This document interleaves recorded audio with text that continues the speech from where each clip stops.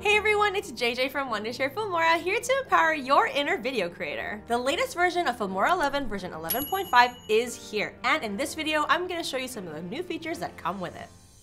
When cutting up our footage, we usually use this scissor icon to make a cut.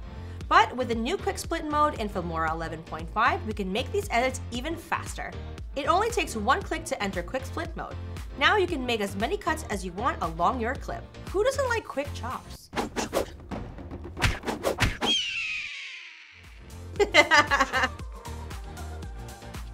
Wait, do you hear that?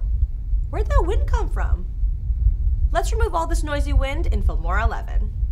I'll just drop the windy clip into the timeline and double-click to visit the audio menu. Here I can click the wind removal box. And that's it, let's listen to the audio.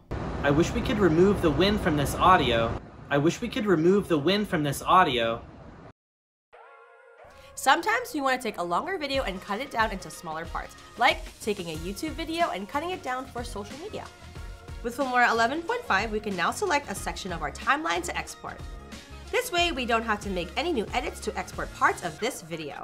Find the section of the video you want to export and then click I on your keyboard to set an in point. Then, set an out point by clicking O. You can also use these buttons on the side of the viewer window to set the in and out points as well. Once you have highlighted the parts of your video you want to export, click Export, and that's it.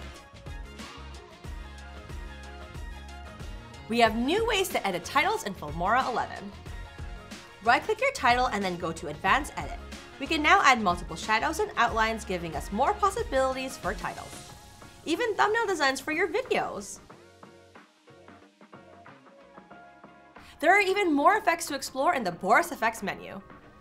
Find new features like color grades and tints, warp, and optical diffusion for your videos. All these effects can be used to enhance your visuals in different ways.